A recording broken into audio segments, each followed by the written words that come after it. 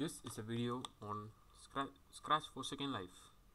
This mode connects with Second Life, a game, to create models and etc. like even movements and changing the costume itself.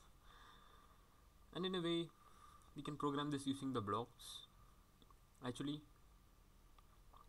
and then copy the Linden script. I think it's Linden script, yeah, and then paste it into the whole game itself. But the most important thing is that this is developed by the Scratch team member itself, and he is Eric Rosenbaum, I think so. Sorry if I mispronounced anything, but unfortunately I cannot run Second Life. Actually I would run it, but it's flashing because of my memory lackage or something, as I only have 2 gigabytes of RAM, which is very low, I know, and I'm running Windows 7 at a classical mode, so I cannot demonstrate it while recording it itself. Maybe it would work while not recording it. I just tried it. It was running well, but now it's not running because it's bottlenecking my RAM. So anyways, let's jump into this modification of 0.1 or the version 0.1, and this is only a modded version of Scratch 1.1 for extra information. So if you full screen this, of course I think so you have seen that it's broken like this. That's why I don't like to make it full screen, but you can see some of the remnants are still there, remnants of the parts of Scratch, like the sprite, the play button and all. These things are not even required, but they're still present if you needed it. I don't know whatever is the reason why it's still there. So it's kind of normal like the Scratch 1.1. If you want, you can watch that video as well, and also watch Net Scratch and another version of another mod of Scratch created by the Scratch team, or at least in MIT or something. So this too saves using the .sp extension. As you can see over here, it's not a Scratch project on my computer because it's already registered. Otherwise it's just a .sb file. That's what I'm coming to say. Actually I've seen this, it's just a .sp file. So it's saved using SB file, but it's not compatible with the normal Scratch versions. So anyways, I think the top thing you may understand. Also you can undo some things. I think that's buggy at this times. Or you can just enter some project notes. You can stick to R for turning the full screen off, for coding something. Actually let me try that later or something. I don't know, I have no idea if I have time to review that. I already told I'm very busy nowadays due to examinations and all, which are coming soon. So motion, let's just read from the motion category. You can just move by 1 meter. Actually use meter in the game itself because it's a 3-dimensional game. That could be the reason why you could use the 1 meter thing. And then also you can rotate by a particular degree in the game. Means it's not like a complete rotation. Like if the person is standing straight above, it will not be rotating to the opposite direction, rather it will be rotating the normal walking direction. That's what it's just walking direction, not the whole man will be rotated or something. And then this thing's for jumping and maybe squatting or something like that. I have no idea because I didn't try, and also it's not very compatible. That's what I told. Already I'm just suffering to run that program itself. You can also roll by a particular degree, which means rolling the floor or something like that, and then pitch as well. And then you can also go and set home, means you can set a home in a particular position. I think you'll store it somewhere, and then you can also go home, which is like a teleportation or something, and you can point towards nearest avatar. Actually avatar means another person who's standing near you who plays the same game, as it's a multiplayer game.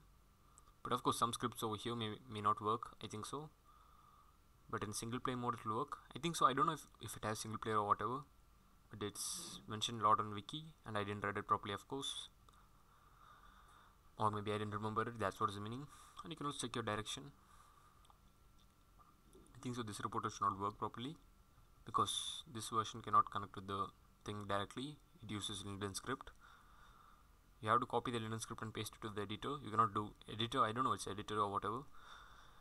You can also check when I'm touched and do a particular thing, like if one person is touching you and when I collide with somebody, means some person, then you can do something like saying sorry or something. Maybe we'll check the sample project after this if you have some time. You can broadcast things, which I can see that, or you can even check for when I'm created. I think so this one is for the single player world where some objects are created. Even the for was kind of weird, you know. Instead of being a C-shaped block, it's being a hash-shaped block itself, which is very weird for me, but it's interesting. And of course you cannot execute it here because you need the editor. It's just like an editor, that's it, for Linden script, but simplifies it. That's the meaning of this thing. Scratch for second life, and wait 1 second, you can repeat for a particular number of times. Even broadcasting, which is amazing. There's even if else statement, and you can just say hello. I don't know, say hello means it will just pop a bubble, I think so. I think I've tried that already. It would cause a bubble to come up. And then there's even a set text, look at me. I think that this would send a text message to somebody or something like that. Then even this change color effects, I don't know which one is this for. I think the single player world or something like that. Then this is a ghost effects. Actually I don't know much about that game, that's why I cannot explain properly. But anyway, I'm just reviewing this mod. Also I was just busy working with the game itself, so that to see if it's working or not, so that we could make the review more interesting rather than being a boring old lecture or something. But anyways, I'm just doing it, that's all. You can even check the distance to the nearest avatar. Nearest avatar means nearest person. Distance to the owner, I don't know what it is about. Maybe to the pet or something like that. Number of avatars nearby, which is the number of users nearby. It's a 3D game, of course, you know, MMORPGs or something like that. Massive multiplayer games. Then even you can play sounds, which are very amazing. But it's a very limited category. Means you cannot choose sounds, as you can see. Even if you make full screen, you cannot choose sounds from here. Only one tab is there. It's called scripts. You can only pick up a drop down. I mean, these are the default sounds within the program itself, that's why. Yeah, and I don't know how this works. Maybe you need to put some sound files into the folder of the second life or something, and then put a name into this. And these are normal operators, as you know. Actually I have no idea why did they remove that join strings and all those things. Maybe it's not necessary or something. And then you can even do some pen stuffs, change the pen colors, and even put the pen up or down. I don't know what is this for, because I've never seen any feature like this. Maybe it's there, I don't know. And that Linden script's weakness is doesn't have arrays and all those things. You can change the variable or set a variable to something. Actually also you can notice something weird here, that it will appear like this separately, like the reporters are over nearby the whole block itself, and even this also. Some things are weird in this, but still it's very cool. Anyways, let's just create something cool, like when I'm touched, I will say like, yeah, that makes sense, right? Say hello. Or when I collide, it should be like, I don't know what should we say when we collide. Maybe sorry, that would be a polite word or something.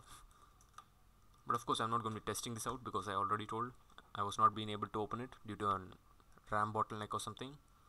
And I just got few takes as well, as I told last time also. But this time I took more takes, like 2 more takes, but I just gave up. This time I'm taking the full video like that. So just copy the Linden script so that you could see how the script looks like. I don't know even if it's necessary for you guys, but I'm just showing you how these things work like. In the below there's something like XML encoding, which is changed into an comment. I think so. This thing is the scratch blocks, but this thing is the Linden script actually. That thing is commenting in Linden script. Yeah, these are the main things, but I think so we can remove comments. I think so these are the comments. That's what I say, // and it contains some bunch of stuffs. It's also storing some things like color, pen color, color ghost, size percentage, like that and all. And here is our script, I think so. So if touching, you just need to say hello. That's what is over here. As you can see, in collation it will say these things, and this is just an initialization. I think so it will always add to the script. There are several other some kind of debugging stuffs, and I don't know what are these things at all. Just reading it for fun, in case even we know what is going on.